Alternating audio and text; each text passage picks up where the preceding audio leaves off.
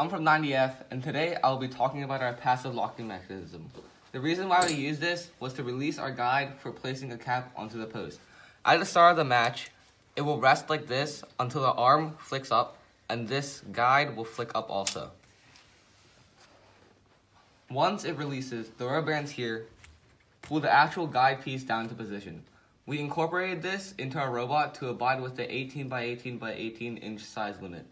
Without this mechanism, our robot would not be able to enter the field because it is too big. This mechanism was also designed to be a multi-purpose design, also being able to hit the low flag with this piece here. I hope you enjoyed and learned about our passive locking mechanism. Be sure to like, subscribe, and check out our other videos. Catch you guys in the next video.